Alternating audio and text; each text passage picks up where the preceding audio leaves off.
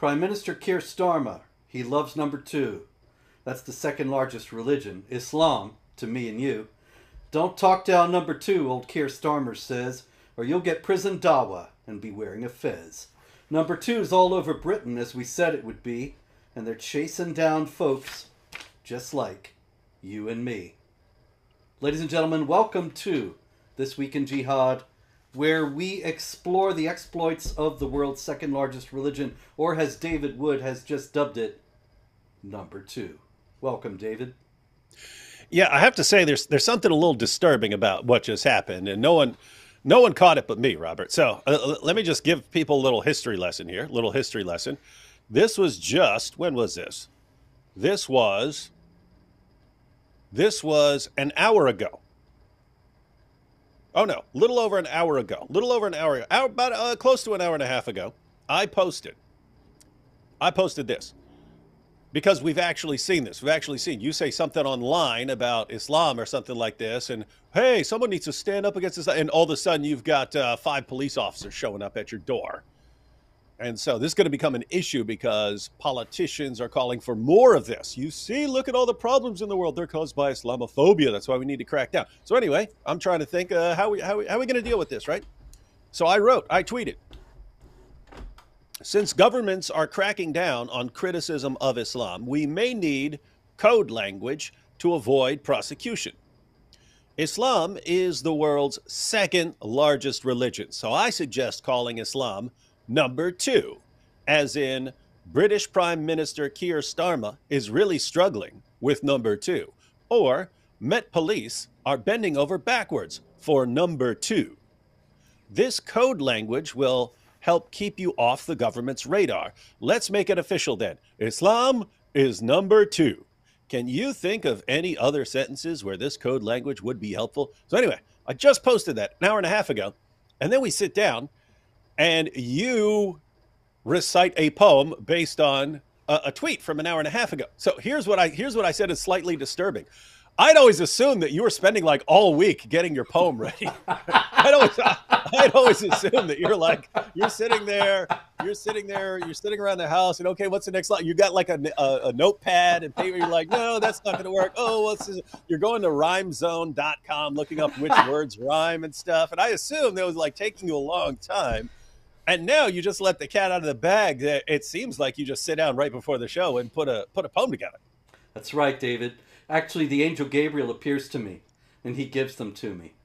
And I never know when he's going to come. One time I was so depressed when he wasn't showing up that I went to the top of a high mountain. I was going to throw myself off. But then he appeared in the nick of time. And well, that's good. One time, I came home and I said to everybody in the house, I'm afraid that I'm a poet or possessed. But it turned out it was just Gabriel. And so he comes to me, he gives me these things, I pass them on to the world. Yeah, and when I hear about you thinking, oh, I must be possessed, or I have to go hurl myself off a cliff, all I can think of, these are sure signs that he's a prophet. Yeah, exactly. That's the only question at this point, if we wanted to seal the deal, is whether you have some giant mole on your back, because that would be the case cracker right there. I have a mole in the shape of a fist surrounded by warts. Powerful. Well, you heard it here, folks. That, ladies and gentlemen, that is actually the sign of a prophet that in the Sirah literature is given as an indication that Muhammad was a prophet. That the Sirah literature actually says that the Jewish and Christian prophecies of the coming prophet they say that he'll have the mole on his back in the shape of a fist surrounded by warts, and that Muhammad had this, and that many people saw it when he was a kid and said, oh, here's the coming prophet. So anyway, it's all in the books, folks. Okay, There's an awful lot of jihad this week, David, and you literally just told me before we started that there was no jihad this week. Yeah, that's right. I was actually trying not to be Islamophobic. Okay. We don't want to insult number 2. Keir Starmer will throw us in prison. And he said, even if you're doing it online. And so I think, here I am. I'm not in Britain. I'm never going to be in Britain. Not even allowed in Britain. But Keir Starmer's going to send people to come get me because I've insulted number 2. Yeah. Well, fortunately, they can't get you while you're over there because you're still banned from the country. Yeah. They're going to send people over here. Yeah. I fully expect. Yeah. Just so everyone knows, years ago, they banned Robert Spencer. He was just going to you were going to lay a wreath on the at the funeral of the grave of Lee Rigby, right? That's right. Who was murdered by jihadis. But they banned you just for being an Islamophobe, which means that you'd been warning people for years about jihad, about the history of jihad, and about its goals and intentions and so on. And so this was enough for them to say this man cannot be allowed in the UK. Meanwhile, you've got Dawa clowns running around talking about all the people they're going to publicly execute as soon as they rise to power. And the government says those are the good guys. The people warning about this are the bad guys. The people calling for the public executions of apostates, the public executions of gays, and so these are the good guys, according to them. So, and that's jolly actually good show. 100% accurate. That is exactly what happened, because they, they really might send cops because they have my address. They came right here to my office, pulled up, FedEx truck. The guy was impressed. He says, "It's from the British government." And I signed for Oh, how could you not be like, well, I was awaiting my orders. Special Agent 009 here. Yes, it's from Moneypenny, and she's sending me on my next mission. But anyway, it said, "You have said that Islam has doctrines of warfare against unbelievers, and therefore we are banning you from the country." Smart. So it's astonishing because they got all these Muslims running around acting upon and saying openly that Islam has doctrines of warfare against unbelievers. Yeah, that's okay. Can anyone imagine this? It's like, so if they find out that Robert Spencer, let's say, says that there's a death penalty for apostasy in Islam, they'll say, that is so evil to say that we will not allow you in our country. And then you'll have actual Dawa guys saying, of course we're gonna kill all the apostates. Yeah, as soon as we get the power, we're gonna kill them. And they're like, our heroes. It's absolutely amazing. It's the same thing. If we say, hey, Islam allows sex with prepubescent girls, then they'll say, oh, you're an Islamophobe, you're a bigot. But the Dawa guys can say the exact same thing. So as far as I can tell, Islamophobia is simply telling people what the Dawa guys say, or telling people what the Muslim sources say, and you could just say it, and that's enough. You're an Islamophobe if you simply repeat what the other guys are saying.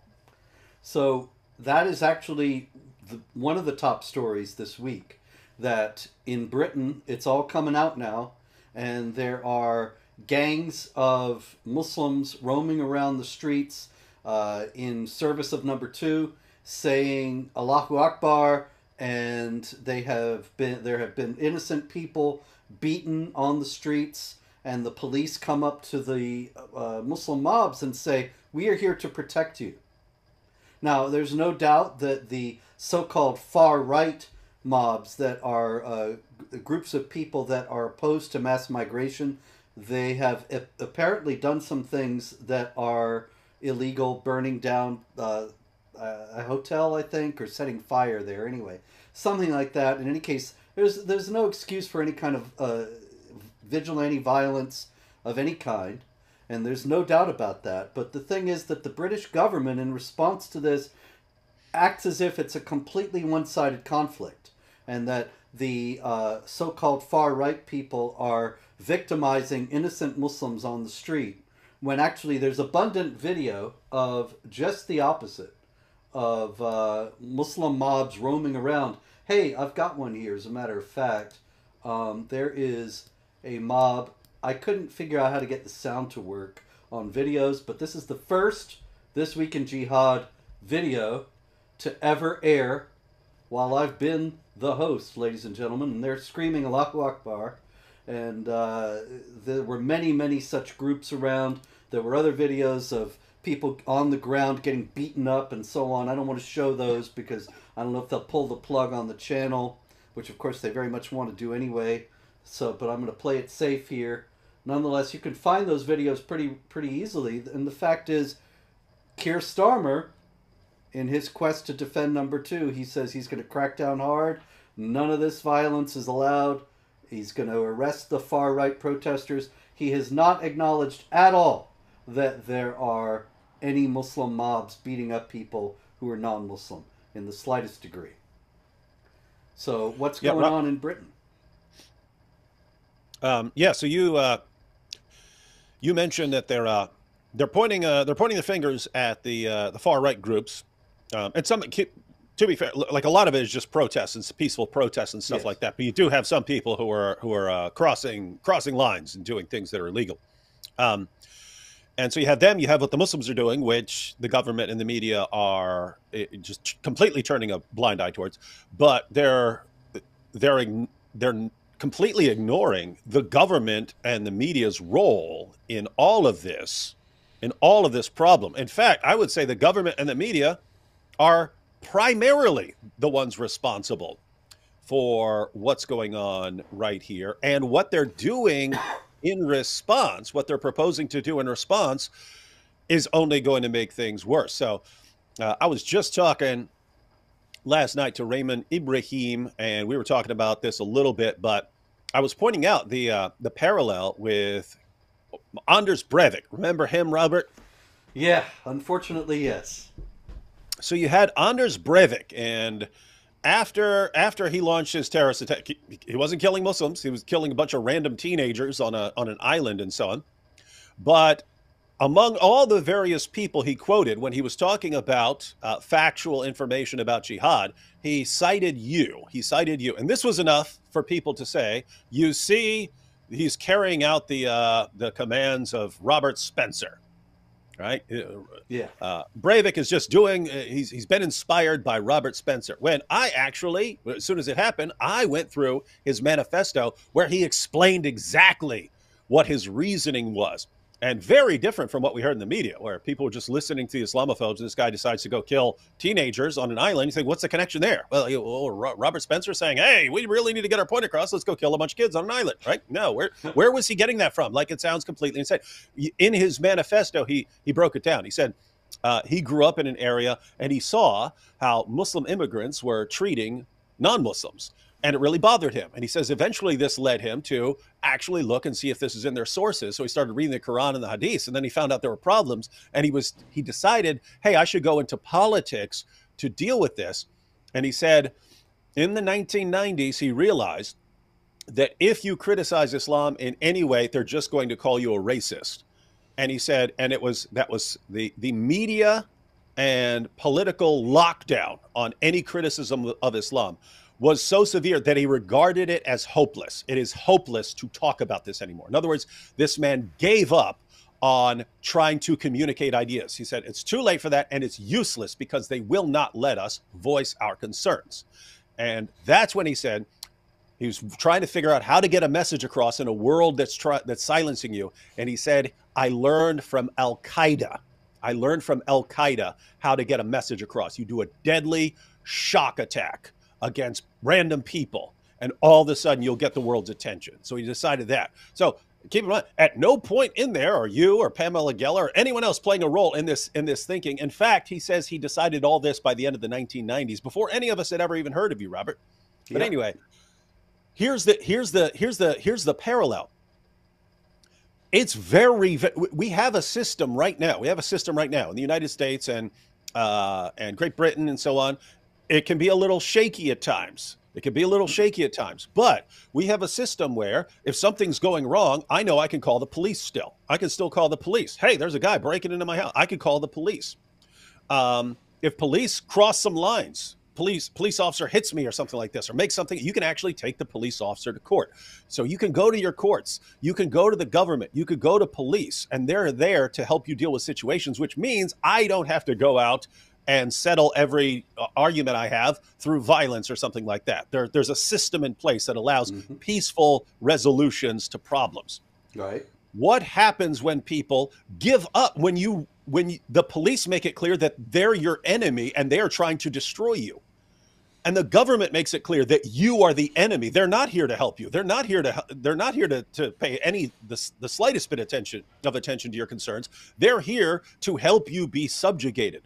And journalists, all the media organizations, they're all working together. And you sit here and feel like, wait, every institution of power and influence right now is trying to destroy me and my children and future generations. What do? Well, at least you can still go on social media to voice your complaints. You have some peaceful outlet for your frustrations. But now they're saying if you even go online and voice your frustrations, we'll come and lock you up. What's that mean? It means they are telling a generation of frustrated people there is no peaceful way to deal with this. There is no you have zero peaceful options for dealing with anything that we're doing to you. That's the message that I'm not sending this message. I haven't given up. I haven't given up on peaceful responses to things. The government is like doing everything they can to say there is no way you have any peaceful resolution to this, which sends the message, well, okay, we might as well get violent then, which as soon as you cross a line, you go do something to a hotel or something like that, then the government does what? They say, look at this, you see, this is why we have to crack down even more, which causes people to realize even more how screwed they are and to react more violently until the government just, you see, we have to just completely lock all these people up. We have to do something to destroy all that. Wait, you are the guys who are causing it. You're fueling it. In other words, it's Islam combined with useful idiots who are all working together to destroy everything. And who's getting blamed? The people who are simply reacting to what's going on. Yep. And it's pretty insane. And I think it's going to get worse before it gets better, Robert. I don't have any doubt whatsoever, David. And here's our friend, the great and heroic Hatun, saying police liaison officer was telling Muslims to leave their weapons at mosques. Police liaison officer, yes. That was an astonishing video. Made it very clear exactly what you're saying. The police are not on the side of the people who are being victimized by the jihadis, but on the side of the jihadis. Meanwhile, the other big story this week, David, is Bangladesh, where in many ways the same kind of thing is happening. There have been, in the first place, the Prime Minister, Sheikh Hasina, was driven from power, and it looks as if jihadis and Sharia types are taking over. They have been attacking Hindus in the country wholesale. There have been over 50 attacks on Hindu temples, Hindu-owned stores, businesses, Hindu homes, and so on. And this is exactly the same thing that we're going to be seeing in Britain in a few years, is it not? Yeah, I mean, you're seeing the glimpses of it right now. And notice what it is. Hey, we have an opportunity to go kill Hindus right now. That's it, right? Mm-hmm. So keep in mind, those people were already there. The people who wanted to go kill Hindus, they were there. They're just waiting for an opportunity. They're waiting for an opening. And, government change, now's our chance to go and kill some Hindus. They're already there. It's just like with ISIS. ISIS announced the call. Hey, guys, new caliphate, come down here. All of a sudden, all these people from Great Britain and France and the U.S. and Canada, they all come flooding into the area. What's that mean? The people were already there living among you. They're walking down the street from you. And these are people who are waiting for the call to jihad. Right? Mm-hmm. So in the UK right now, you have a bunch of people who are simply waiting. They're waiting for the opportunity for when they go on a killing spree. And then when it happens, everyone will be shocked, even though we warned them thousands and thousands and thousands of times. Indeed. And so I can't vouch for the accuracy of this, but somebody in the chat says 23 Ahmadi and 115 Shia Muslims have also been murdered in Bangladesh. Many Hindus have been murdered. And it's also important to remember that Bangladesh, Pakistan, and India were all part of the British colony of India, the Raj. And it was partitioned in 1947-48 in order to create two Muslim states which were originally called West Pakistan and East Pakistan, and then later East Pakistan became Bangladesh, and a secular state, not a Hindu state, but a secular state, India, which has a sizable, always had a sizable Muslim minority. The sizable Muslim minority has grown significantly since then in India. But in Pakistan and Bangladesh, the Hindu minorities that remained and did not move to India from those areas, now they have been killed, forcibly converted, driven out, almost all of them. And there is only a tiny percentage of Hindus left in both countries. And it's important to remember, this is the way of jihad. This is what happens over the years when there are Muslims and non-Muslims in one place. Ultimately, the Muslims drive out or forcibly convert or convert through the dhimma, ultimately, so that the dhimmis convert. They erase the non-Muslim population. This is what happened in North Africa, which had a substantial Christian presence. This is what happened all over the Middle East. In Iran, it was the Zoroastrians, who now are just a tiny minority of people. I believe there are more Zoroastrians in India than there are in Iran now. And it's all the same motion everywhere. And people don't realize this is stuff that we read about in history books sanitized. Nobody ever talks about that it was jihad and Islam forcibly taking over. But it's the same thing happening today in Nigeria, in Bangladesh, in Britain, in many other places. Yeah, all over it's the same thing over. I mean, ISIS rises to power and they start genociding Yazidis. You have right there in Bangladesh. Hey, now we have an opportunity to go kill a bunch of Hindus. Again, they were already waiting to do that. It wasn't like some new idea. They're waiting to do that. They were prevented from doing that, but they always had the desire to do it. Hamas on October 7th. Hey, we have an opportunity to go kill some Jews. Boko Haram in Nigeria. We have an opportunity to go kill a bunch of Christians. The government's not helping. Are we imagining this? Are we imagining, Robert, that number two has a problem with non-number twos? It seems like everywhere in the world there's a conflict between number two and somebody else. Hindus, other Muslims, Sunnis versus Shiites and vice versa, Christians, Jews, wherever you are, it's something. And it's always everyone else's fault. Just keep that in mind. And not even Taylor Swift is exempt, David.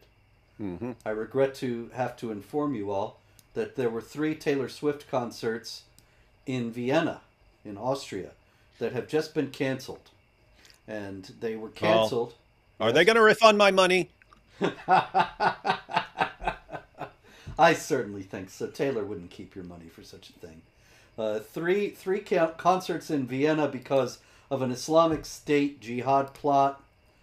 And what's interesting, I thought, was that these were 2 19-year-olds. Oh no, one 19-year-old, and the other one's not identified in any way.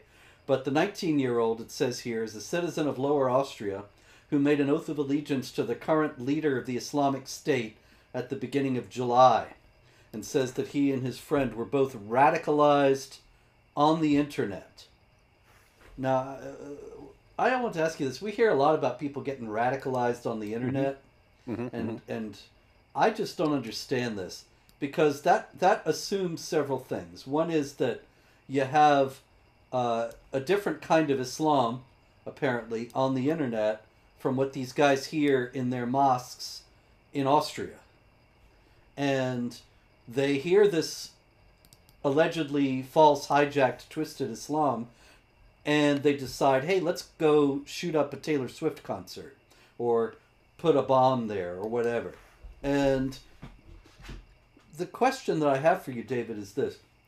If the true Islam is this peaceful, benign thing that presumably the Austrian mosques teach, and then these guys go on the internet and they get radicalized by the version of Islam that they hear there, which is actually twisted and hijacked and false, why is it that the true Islam that's peaceful and benign can't stand the challenge from the radicalized online hijacked version? Yeah, it is weird, isn't it? I mean, you're taught one thing all your life, and then someone comes along and starts spouting all these ideas, which totally contradict everything you've ever heard and all your Muslim sources, and then and then somehow it keeps winning. To the point again, I mean, ISIS can just say, "Hey, we're the new caliphate," and all these people from all around the world somehow didn't get the memo that Islam's a religion of peace and tolerance, and they all somehow came to the same exact ideas about what they're supposed to do as Muslims. I've said it before. What's the practical difference between a religion that actually calls for violently subjugating the world and one that doesn't, but it just really, really sounds like it does? So much so that it keeps convincing its adherents that they have to violently subjugate the entire world. There's no practical difference, right? You both end up with a ton of people getting killed. But on this on this Taylor Swift thing, as I saw people complaining, "Oh, why don't you just get better security or something like that?" They take this very seriously because of what happened at other concerts, like the Ariana Grande concert, and like those Eagles of Death Metal concerts in France. So they know jihadis like to attack concerts, and the reason they like to attack concerts is some jihadis will attack an area, and if they end up killing Muslims in the process, no problem. That's collateral damage. That's the thinking. And you can find support for that in the Muslim sources. But some actually want to be careful and say, let me attack a place where I'm not going to get any serious Muslims killed. And so there, what do you attack? A concert. Music is haram. So all those people there, guess what? If someone is a Muslim, they're not a serious Muslim. So have no problem there. They would be considered heretics. And you're commanded, Surah 9, verse 73, to wage jihad against the hypocrites as well. So Muslims who just aren't following Islam as you think they should. And so it's people take this very seriously. And I have to say, I mean, Muhammad said he'd been made victorious with terror. You still got Western nations. You have Western nations who, Robert, let's just be clear here. The penalty, according to the Quran, for making mischief in a Muslim land is death, dismemberment, crucifixion, or if it's a light case, exile or imprisonment or something like that. Not according to us, according to Islam, are Western nations, European nations, America, all that, are they making mischief in Muslim lands? Oh, certainly. No doubt Okay. about it. They're making mischief in Muslim lands. The penalty is death, but it's not just the politicians and the soldiers who are making mischief. Muhammad also taught his followers that anyone who supports or aids or funds the people who are making mischief in the land, they get the same reward. Okay, so that's death. So who makes it possible? Who makes it possible? Who actually funds these Western nations making mischief in Muslim lands? Ordinary taxpayers. Mm-hmm. That's why any random person in one of these societies that is making mischief, causing problems in Muslim lands, they're all fair game. Any of the people are fair game. That was Osama bin Laden's argument way back in the late 90s when he declared jihad against the United States. Yeah, and what I just said is straight from the Muslim sources. Mm-hmm. There's a reason Osama bin Laden said the exact same thing. It was exactly his reasoning. So, Osama, why are you attacking the World Trade Center? Why are you attacking these random targets? What are you talking about? These are the people who pay their taxes to their governments that is doing all these things in Muslim lands. They're all fair game. Not according to me, according to Muhammad. And yet it's this. It just shocks me because this is so easy to. It's like the simplest thing in the world to understand. And you can line up 1,000 politicians; they will not have the combined brain cells to understand one word of anything we've just said. That's for sure. Talking about politicians, David, it gets very bad. Let me get her here. I know. Oh, here we go. This is Tulsi Gabbard, who was a congresswoman from Hawaii and who later ran for president as a Democratic candidate in, I believe, 2016. And she later broke with the Democrat Party and became a vociferous critic of the Biden administration. Now, you might wonder, what on earth does this have to do with jihad? Well, there is a program called the Quiet Skies program.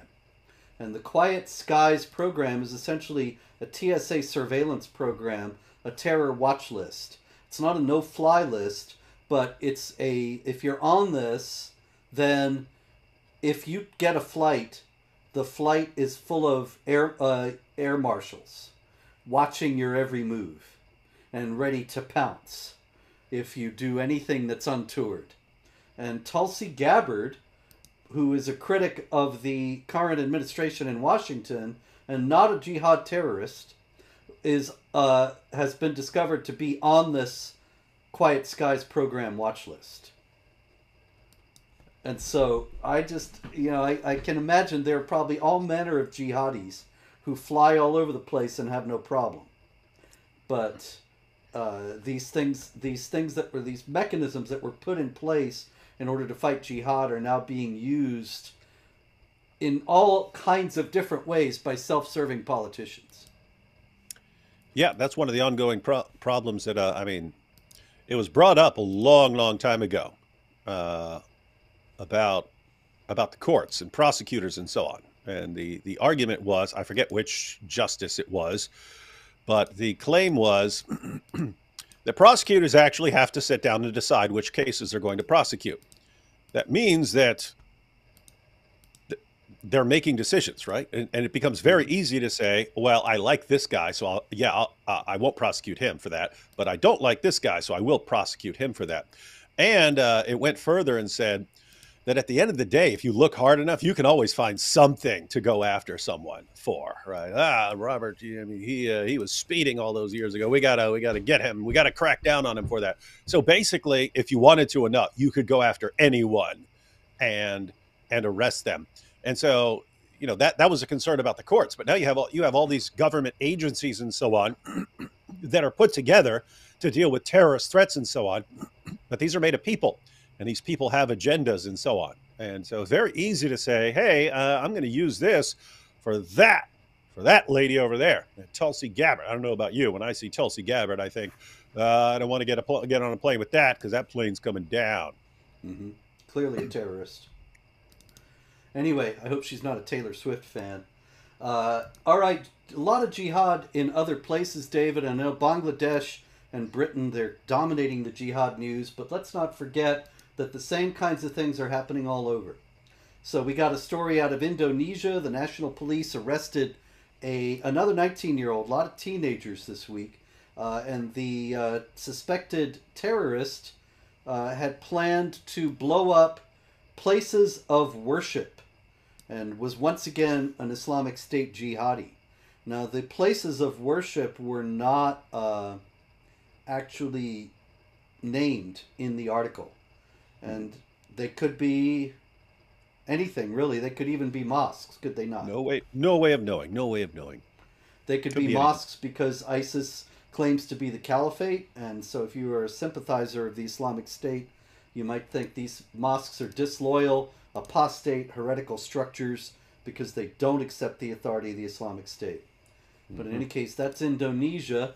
In India, with all the unrest going on in Bangladesh, there was an interesting incident where a 12-year-old in a madrasa, Muhammad Ayan, he got into a fight with another 12-year-old. And he said to the kid he was fighting, "I swear on the Quran, I will kill you." Whereupon the other 12-year-old killed him. I thought, David's going to love this one because once again you have Allah not coming through for his boys. Mm-hmm. It's really weird. I mean, where would these 12-year-olds get the idea that you can be killing each other? But I mean, what we can say is it's where'd you say this was? India. Okay, India. All right, so they haven't. They're close, but they still haven't. They still haven't absorbed the Pakistani method, Robert. Because if they had learned the Pakistani method, that 12-year-old who killed the other would have said, no, he didn't say I swear by the Quran I'll kill you. He said I cursed the Quran and I ripped one up last night, and that's why I killed him. They would have gone, oh, okay, you're our hero then. Ha! Yeah, Indian authorities are not likely to, at least we hope, react in the same way. You never know. Are you frozen, David? Am I frozen? You look frozen. Do you hear me? I hear you, but I see you frozen. That is weird. I'll just sign out real quick and sign right back in. Okay. While we're waiting for David to sign out and sign back in, we got the Democratic Republic of the Congo, where the Allied Democratic Forces, yet another Islamic State group, they raided a village at night, a Christian village, murdered 3 people, and abducted others. The Islamic State is trying to establish caliphates in West Central Africa, stretching from Nigeria to Mali, Niger, and so on. And also in East Africa to Central Africa, from Somalia to the eastern part of Democratic Republic of the Congo. Then you have the one in Mozambique as well. Now David is back with us and unfrozen. Been talking about the jihads in Africa to establish caliphates in West Africa, East Africa, as well as Southeast Africa in Mozambique. And so that is something we have discussed many times before. We have, let's see, stories in that regard also, of course, out of Nigeria. 16 people killed in Borno State. In another incident in Borno State, jihadis attacked a police station. In Somalia, we have a suicide attacker on a beach, murdering 37 people. And another one, a guy left Islam and his relatives came and they wounded him in the stomach, broke his wife's ankle, and beat his children. But they must be moderates, David, are they not? Because they didn't kill him? That's the weird part. I'll always hear about lashing someone for leaving Islam and so on, and everyone goes, "Oh, it's so barbaric," and I'm thinking, it's better than what Muhammad said. Indeed. You can always say that. No matter how revolting you find the behavior of jihadis, you can almost always say, "Well, it's better than Muhammad." Indeed. In Germany, we had a migrant. I believe he was Afghan. No, he was from Turkey. Sorry. A family man from Turkey. Turkey. Nothing good comes from Turkey.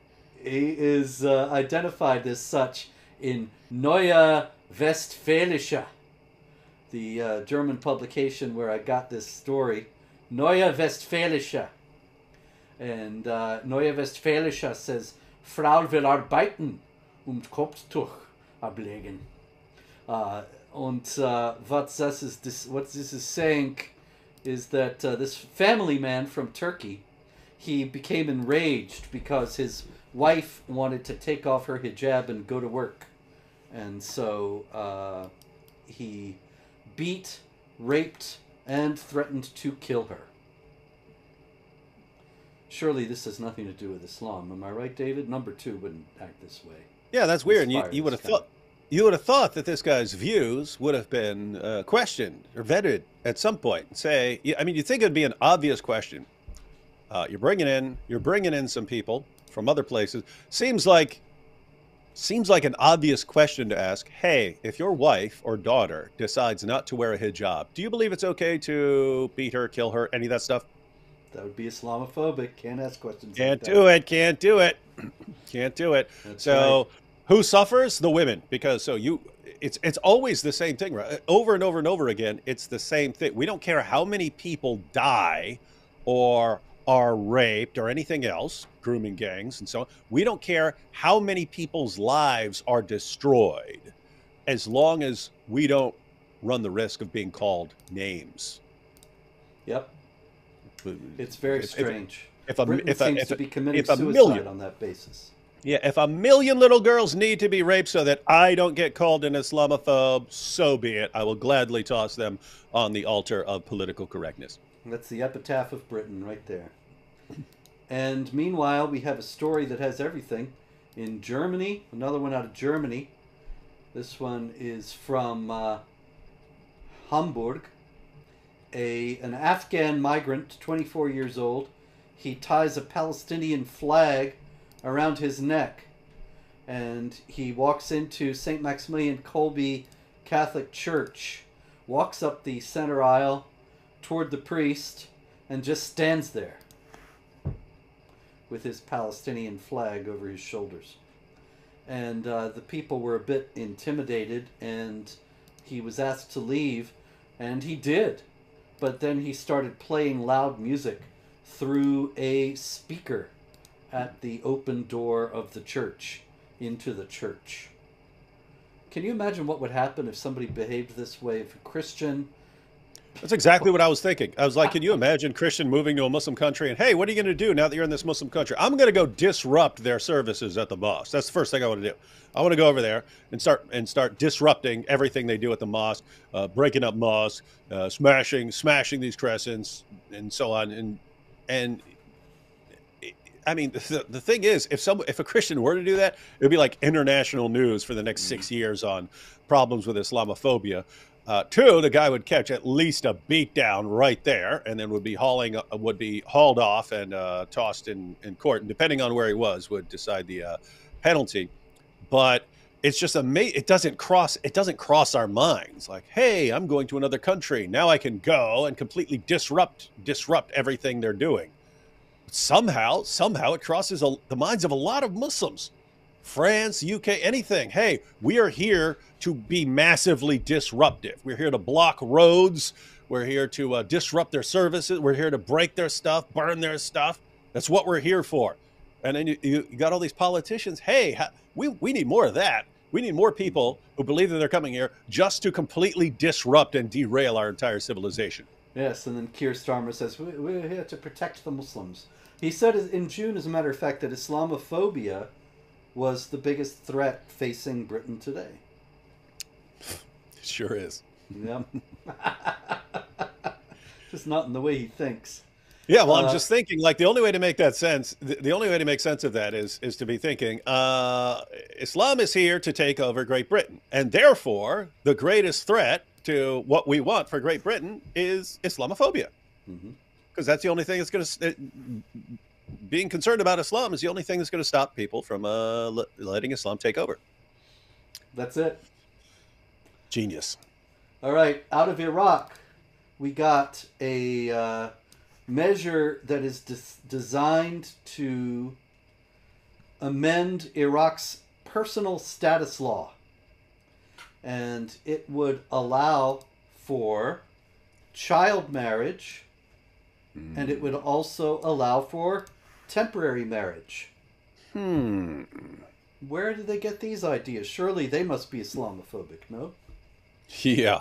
And it's another amazing thing, Robert, where 15 years ago, we're sitting there saying, this is what Islam teaches. And you had various, crackdowns around the world where Muslim nations were forced to modify their positions in order to continue having various trade agreements and so on with other countries. And so they're forced, hey, you have to do this. But we've warned people, hey, as time goes on, the weaker they think you are, and the less likely they think you are to act on any of these restrictions from the past, they're going to bring this stuff back. They're going to keep bringing this stuff back. Nope, you're Islamophobes. Islam doesn't teach these. Only an Islamophobic bigot would say that Islam has these things about temporary marriage and marrying little girls and so on. You're racist and bigots. And then all of a sudden you got the Dawa guys shouting it from the rooftops. Of course we do these things. And now you have governments saying, you know what? We need to go back to that banging 9-year-old girls thing, because we were only forced into changing that because of Western nations. And now Western nations are weak and pathetic, and they wouldn't dare criticize us because we've trained them all to be horrified at the thought of being called Islamophobes. So guess what? We can start banging 9-year-old girls again. What are they going to do? If they criticize it, we say, guys, stop being so Islamophobic. This is what our prophet did. Are you criticizing our prophet? Oh, no, we weren't criticizing your prophet. Yeah, bang all the 9-year-old girls you want. In fact, bang our 9-year-old girls. Whatever you want to do, just don't call us names. Bunch of cowards. That's it. All right. We have, let's see. Goodness. Oh, there it is. This is Inas Haniya. And Inas Haniya is Ismail Haniya's daughter-in-law. And this is an interview she did not long after he was killed.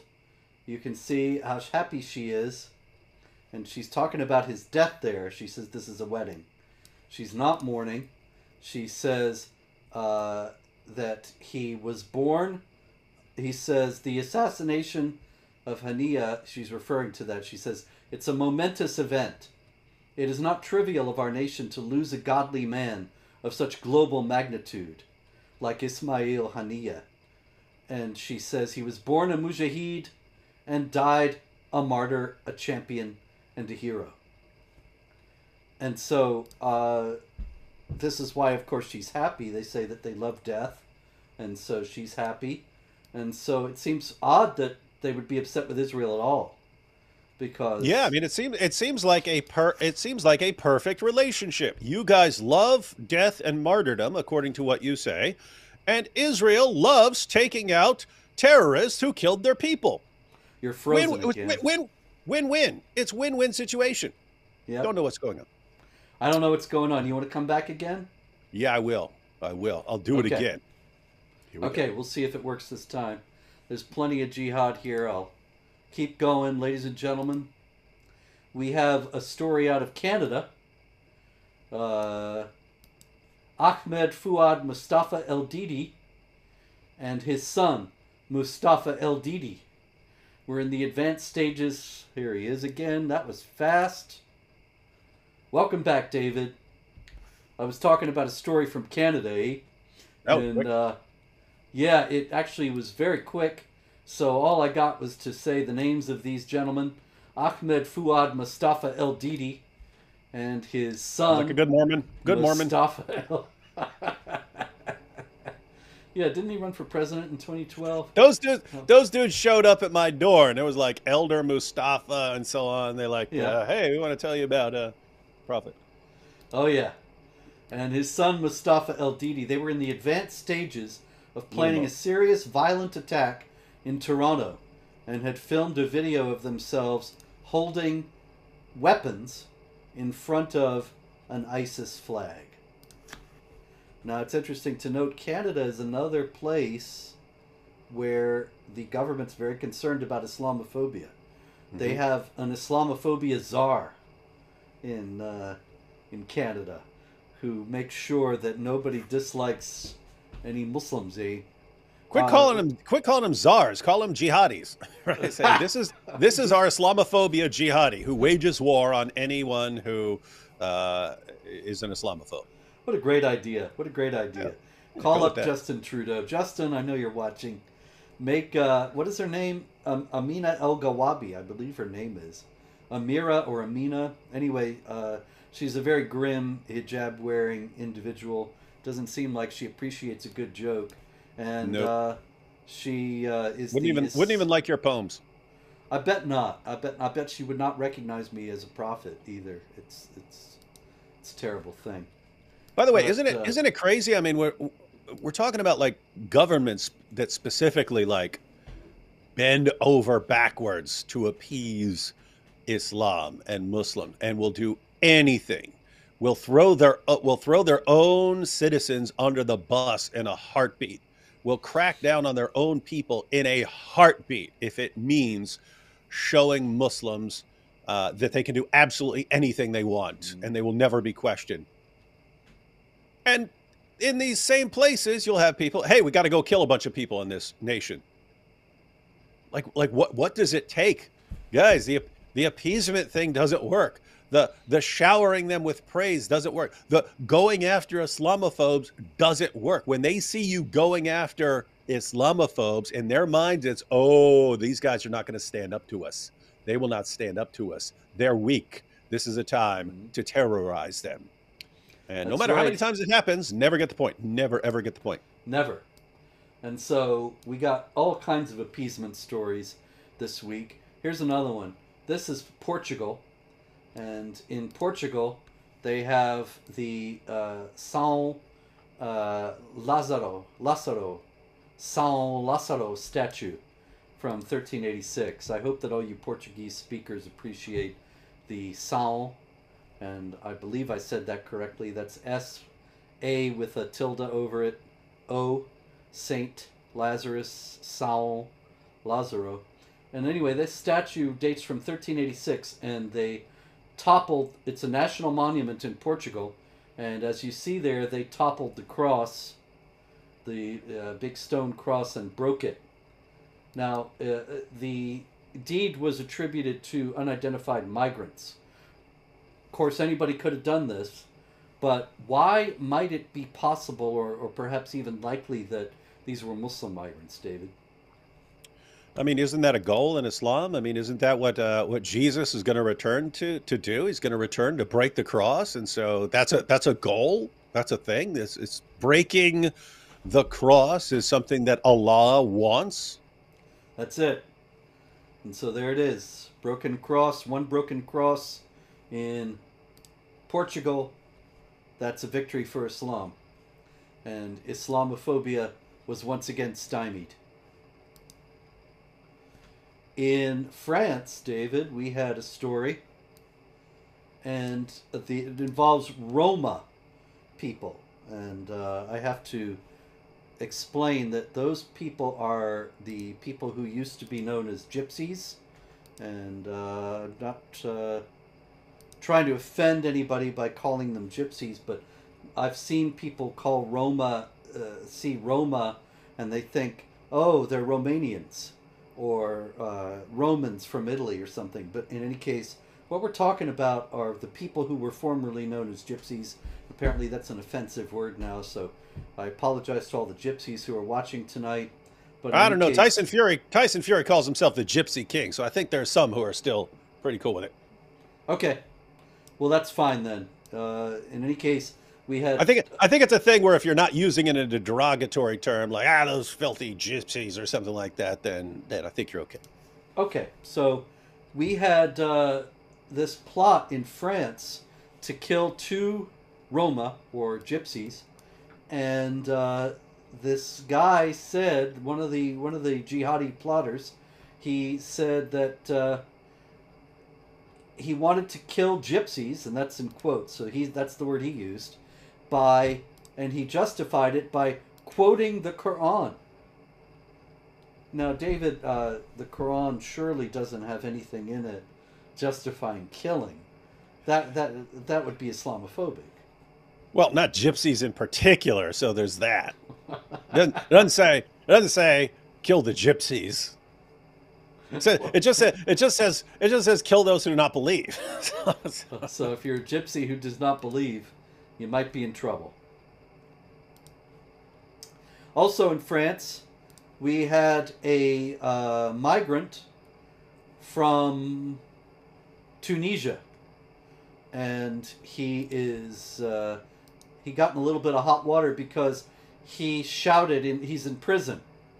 He's in prison for various other offenses, but he got angry with the warden and said, "This is why we are committed to the Islamic State. What is happening? You asked for it. We're going to blow everything up." And the warden said, "I perceived his words as a threat." Uh-oh, he's gone, ladies and gentlemen. But in any case, I think that's pretty clear. Those words were a threat.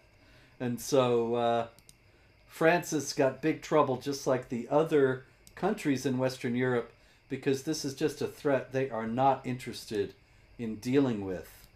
And as long as that remains true, then we're just going to have more incidents of this kind. I don't know how much you heard of that, David, but anyway. No, guys, I'm sure good stuff. I think I figured out the problem. Anytime I was getting some sort of notification from Skype, which I just put on there, it was freezing. So hopefully that solved the problem, shutting that down. Okay, very good. And we have a story out of Egypt. This story actually dates back several months. This is Irene Ibrahim Shehada, who is a Christian woman in Egypt who was abducted in January. And the American Center for Law and Justice has just this week renewed a call to the UN, as a matter of fact, to try to prevail upon them to get to pressure the Egyptian government to get her freed. But what happened was Irene Ibrahim Shehada, a 21-year-old Christian woman, was a second-year medical student and was in the middle of midterm exams and disappeared during the midterm exams. A few weeks later, she stole the phone of the Muslim who had abducted her and called her brother and tearfully pleaded for him to come and save her. But then the captor discovered her on the phone, tore the phone out of her hands, said to her brother, "Okay, you heard her voice and know she's okay, right? Now go to hell." And so a month after that, her ID, the electronic record of her national ID in Egypt was changed so to identify her as a Muslim. This is something that's a common tactic in Egypt that the Muslim Brotherhood uses to force families to give up searching for a Christian woman, because then they say, well, see, she voluntarily converted to Islam.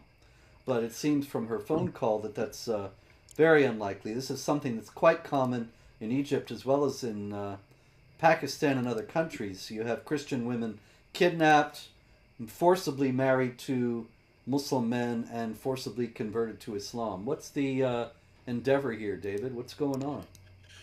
You are taking over the reproductive capabilities of the enemies over time, and if you do this long enough, the population that you're dealing with dwindles, right? So you take their daughters for yourselves and start producing children, Muslim children, from their daughters, and so on. And this has been a issue going way back for people who have wondered why Coptic Christians get tattoos even when they're like babies. They'll start putting tattoos on them. It was because kidnapping was so prevalent back in the day that, hey, if someone wants your little daughter, they'll just go up and snatch your little daughter. And then who do you complain to? The Muslim police?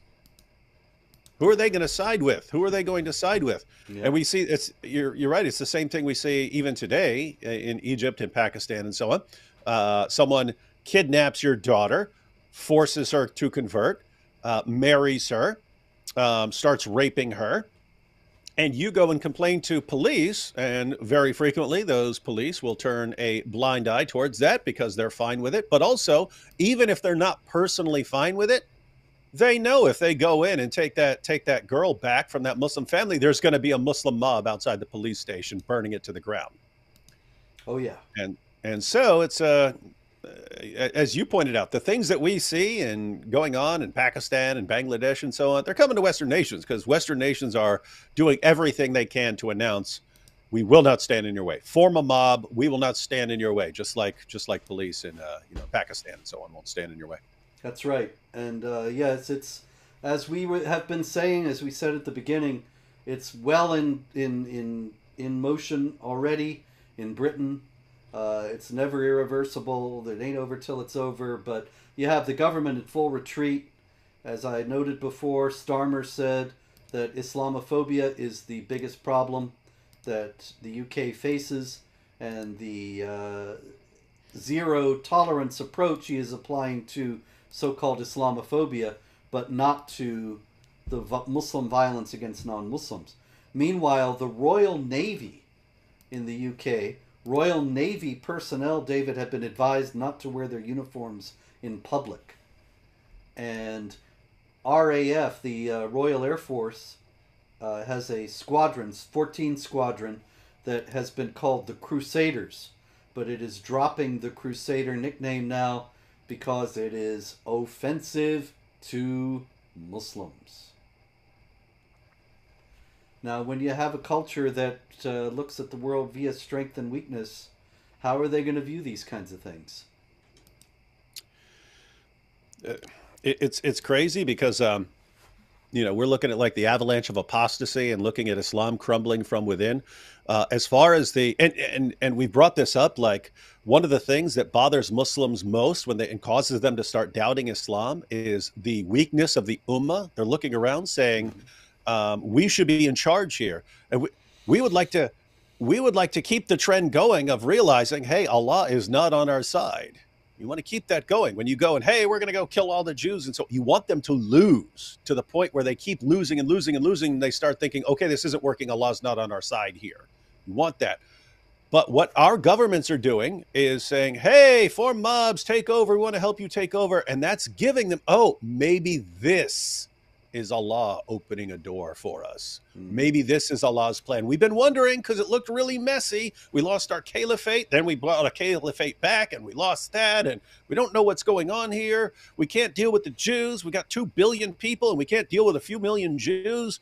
We feel so weak and powerless. We're starting to doubt our religion. And maybe this Allah is, since Allah is the greatest of schemers, the greatest of plotters, the greatest of planners, the greatest of deceivers, since he's the greatest at all these things, maybe this is how he's giving us the victory. And so it's very encouraging from a Muslim perspective to see maybe we are going to take over. There you have it, ladies and gentlemen. It is the weakness of the West that is enabling the jihad at this point, at least in Western Europe, Britain, and the United States and Canada. And so it's very important to stand strong. Don't let yourself be intimidated or bullied. And we will be back probably next week with more jihad. In the meantime, pray, hope, and don't worry. And keep resisting. Number 2.